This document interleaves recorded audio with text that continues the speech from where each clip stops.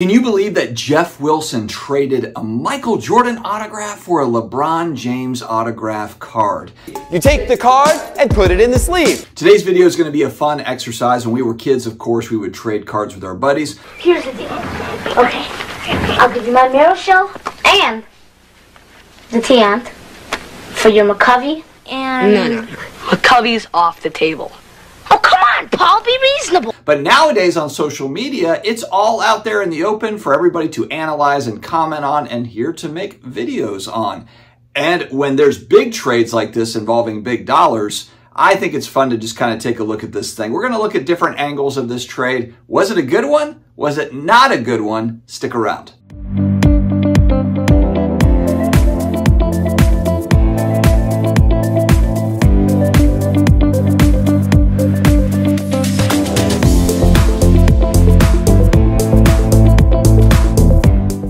What's going on, sports card hobby family? Another day. You know what that means. It's another sports card video. Hope you guys had an amazing weekend. Who is ready for the fall season? I'm ready for Halloween. I'm ready for the holidays. It's time to get to some cooler weather. Huge thanks to today's video sponsor, COMC.com. 35+ million cards in the database. They've got football specials going on for submission, so make sure to take advantage. I've got links down below to start your COMC journey today. Also, you've got nice cards. You're worried about the surface. You're worried about the autos fading. Don't worry about it, friends. Get a color match slab mag, and don't forget to use Sports Card Dad code for 10% off your order. You deserve 10% off. Sports Card Dad promo code will take you there. All right, Geoff Wilson, the sports card investor, folks, we're over at Fanatics Fest this past weekend, and Geoff likes to do these types of videos where there's huge buys, sells, huge trades, and then shares kind of the details of the trade in the video, which I think it's enjoyable. I like these types of videos because it does see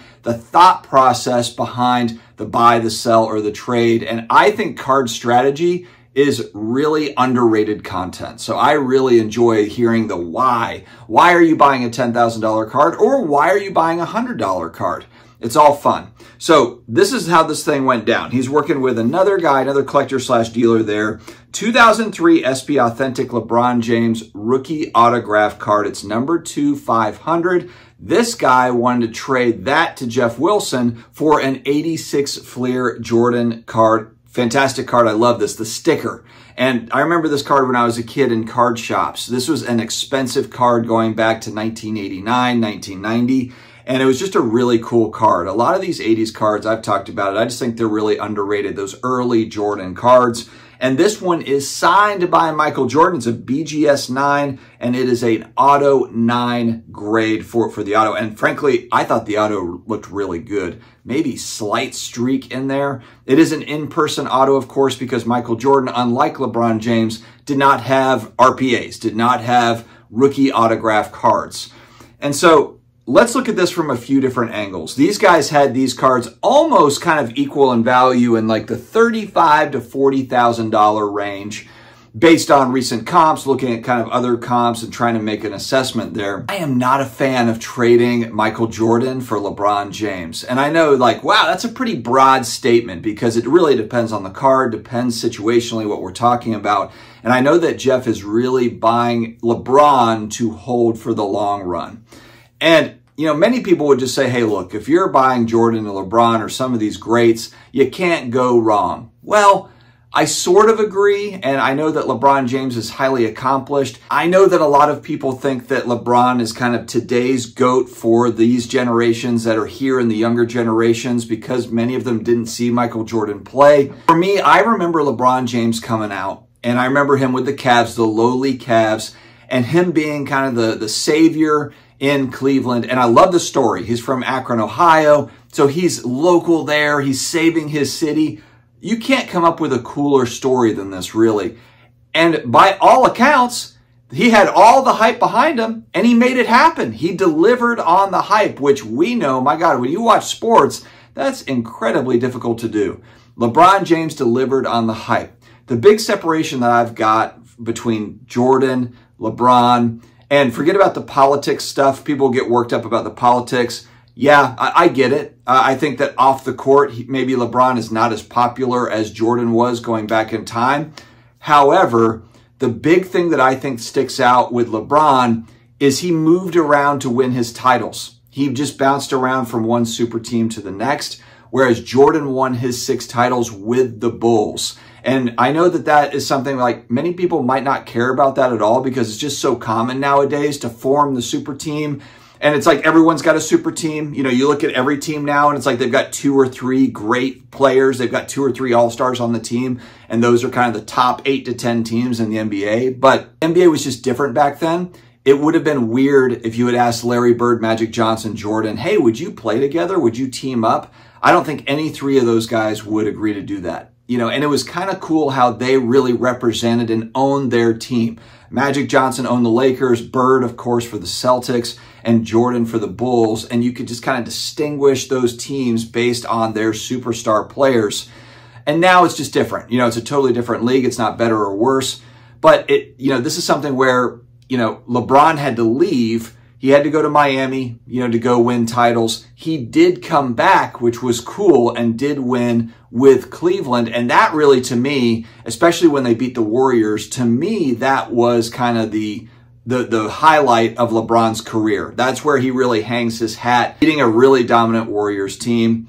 But again, if he had stayed in Cleveland and won his 4 titles and he was the all-time leading scorer and you add up the accolades, to me, it would mean a lot more than how he did it. It's kind of the same problem that Kevin Durant has. One of the all-time great shooters. Kevin Durant's going to go down as an all-time great when it's all said and done. But he was in OKC. They had a great team. They fell to the Warriors. They were so close to beating the Warriors. And then he joined the Warriors. It's kind of like Hulk Hogan, like joining the NWO or something. And then he won with the Warriors that already had prime Steph Curry and Klay Thompson. It was kind of like, you guys are pretty bad if you don't win with all you got. It's kind of like an expected thing. I don't know. It just doesn't hit the same way. And the reason why I bring all this up is because we're looking at long-term trajectory on cards. And of course, which card are we talking about? Price points. Where are the price points? For this one, we're looking at it because this is considered kind of apples to apples equal trade. Now, the LeBron card was a 2003 SP Authentic Auto, numbered to 500.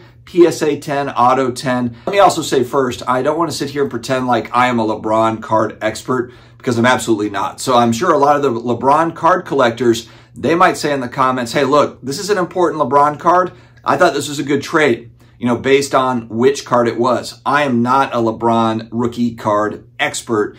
And so for me, this just looks like another numbered card. I understand it's SP Authentic, which is a great brand. Upper Deck, fantastic. It is signed. It's a nice signature. It's a 10-10.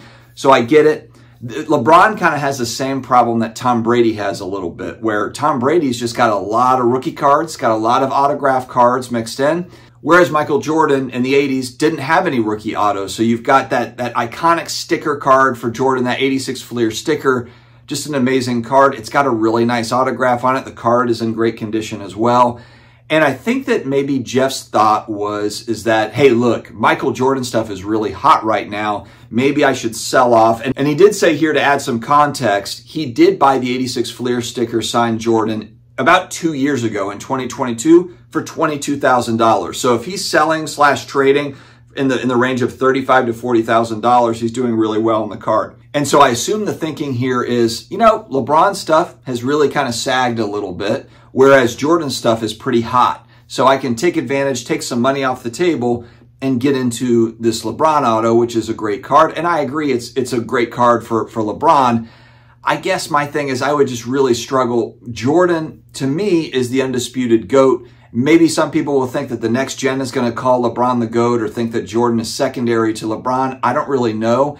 Or maybe it's just simply, hey, look, Geoff's got a lot of Jordan stuff. Maybe he's like, you know what? I'm taking some money off the table and beefing up my LeBron collection that he's got as well. I just don't know if LeBron holds up the same way Jordan does in the long term. But then also I think about LeBron still playing. So, he's still got really, to me, another 2 years in the league of probably more or less a downward spiral. I know it sounds bad, but as guys get to the end of their career, maybe he does have a super team around him, wins another title, who knows, and kind of, boost prices. I have no idea. But what usually happens is guys kind of fade down the stretch. You know, you start to see a lapse in the skill set and that sort of thing. And to me, kind of that twilight, the next 2 or 3 years, my assumption here is LeBron stuff continues to kind of tread water, maybe even dip. I'm guessing, I'm speculating, just because you got the next crop of guys coming in. People kind of, you know, they forget about greatness. They move on to Ant-Man and Giannis or whoever, Luka, or whoever's coming up, right? Whoever the next guys are. And the Stephs and the LeBrons, they start to fade down the stretch a little bit as their skills start to deteriorate as they age naturally. Father Time's always batting 1,000. We know that. And so to me on that LeBron card, it's kind of like, well, what's the rush? Like, is that going to get a big boost over the next 2 or 3 years? I don't know. I just don't see it. I think LeBron probably gets more of a boost as people start to appreciate him down the road. You know, he gets out of the league, he's retiring, he becomes a Hall of Famer, and then people start to have kind of nostalgic feelings about LeBron. We're kind of on the tail end, the twilight of his career. And I just feel like what's going to really boost his prices over the next 2 or 3 years? Maybe he wins another title. I have no idea. Maybe something does. Who knows? Nobody knows what's going to happen in the card market. It is the most finicky market when it comes to collectibles, it feels like. Whereas I think the Jordan card is just more of a solid long-term play. But you know, the other thing is some people don't have the same sort of comfort level with in-person autographs. You know, it is a PSA DNA, it's been sent off to them, and you kind of hope that that is an actual Michael Jordan autograph. PSA has authenticated it and graded it, you know, but still, it's an in-person autograph. Stranger things have happened, so maybe there's less of a comfort level for some people. They'd rather have that pack-pulled LeBron numbered card. You know, the Jordan card, of course, not numbered. What happens if Michael Jordan comes out, you know, and starts just signing? You know, Michael Rubin's like, hey, can you come out? We'll pay you $1 zillion. Can you start signing a bunch of autographs? That's actually what just happened with LeBron James. LeBron James is now signing for Fanatics. He's now signing for Topps, which is interesting, you know. And so that's another big question mark here is, yes, this is a rookie auto, but, you know, is LeBron going to go on a signing tear, you know, over the next 5, 10, 20 years? Maybe Jordan does too, but which one is it more likely to happen? To me, it's LeBron because he's already doing it. He's already, like, just posted up that Olympic card with Steph, Durant, and LeBron on it. Very cool card. And maybe LeBron only does those things in very limited numbers, which I think would be the smart way to do it. But you just never know. He certainly doesn't need the money. So he's not going to be Pete Rose that's at every single card show signing. That's not going to be LeBron James. It's not going to be Tom Brady. It's not going to be Michael Jordan. They're loaded. You know, they got hundreds of millions of dollars. In Jordan's case, he's got $1 billion. LeBron will be a billionaire too at some point. So this is very interesting stuff. I would not have made this trade, even though I understand Jeff's up way on the Jordan card. I just love that card as a long-term hold, but I'm also just more biased towards Jordan as a whole, as I explained earlier in the video. But what would you do? Did you feel like this was a good trade? Did you feel like it was a fair trade? Like, did both sides win? Because it felt like the two guys talking felt like both sides are winning. And maybe that is the takeaway. Maybe this is a draw, both sides win. But let me know your thoughts in the comments, my friends. Stay healthy, stay awesome, and I will talk to you again later.